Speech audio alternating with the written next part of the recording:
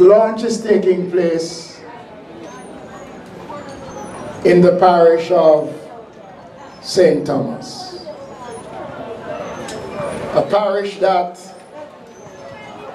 has a strong history. It is a parish that has contributed to the fight for freedom.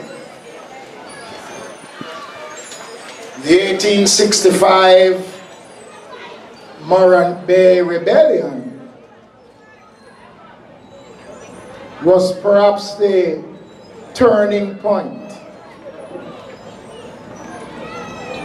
in the fight, not just for emancipation, but for the fight for freedom, which developed the country in such a way that the 45 miles walk from Stony Gut to Spanish Town to plead the case, not just on behalf of St. Thomas, but on behalf of the wider population. And so for an important launch of this magnitude to be taking place in St. Thomas, His Worship, it is saying to you and the people of St. Thomas, not because of your size, but there is an importance that is attached to the parish of St. Thomas.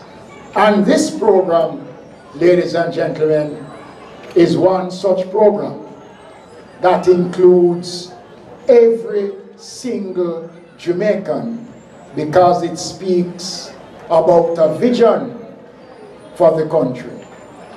A vision that all of us must become major stakeholders.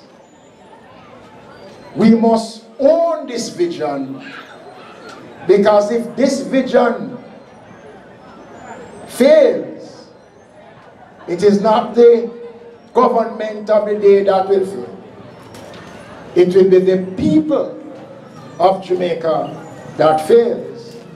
And failure is not an option. Because coming back to my seat, I heard Dr. Henry spoke about dying.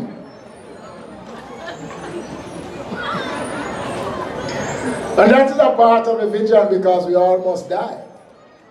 But there's some level of dignity in dying. And as a country, we must take these challenges very seriously. The United Nations have been more than a friend to this country. For more than 50 years, they have partnered with successive governments to improve the quality of life for our people. This program is of critical importance to the government. It is about strengthening communities. It has identified the critical areas of the country's need. I like 16. Because if we could have a country that is free from every form of violence, if we have a country that only demonstrates love, oh, what a beautiful country this country would be.